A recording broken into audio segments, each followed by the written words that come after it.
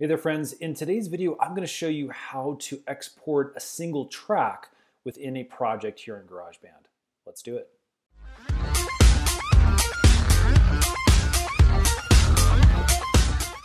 Okay, so as you can see I've got a very simple project here in GarageBand, and what we want to do is we want to just export a single track. Maybe this is a vocal track or an instrument track that you're just sending over to another producer or somebody else you're collaborating with.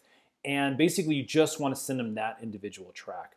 Now, if you're using Logic, the larger version of GarageBand that's available, you can have what's called a solo button. You're able to just click that solo button. Unfortunately, GarageBand makes this a little more difficult in that you have to isolate the individual track that you want by muting everything else. So as you can see, this can get a little complicated if you've got tons of different tracks.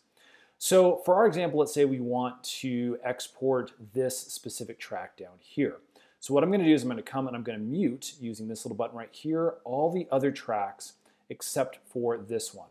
And what I've just done now is isolated this specific track. Now that it's the only one that's going to be playing in the mix, what I can do is I can come up to my export function, and that is going to be on the share menu up here at the top. And you can see that we can export the song in various formats. I'm going to click Export Song to Disk.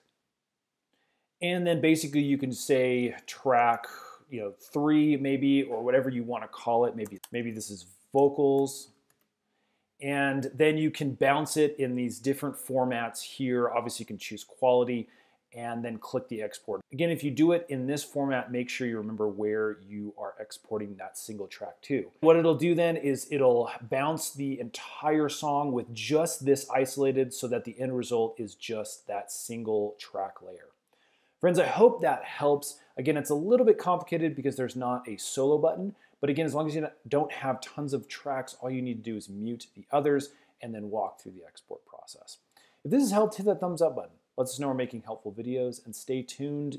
You may want to subscribe because we're making a bunch more GarageBand tutorial videos, and those are going to be released really soon. Thanks again for watching.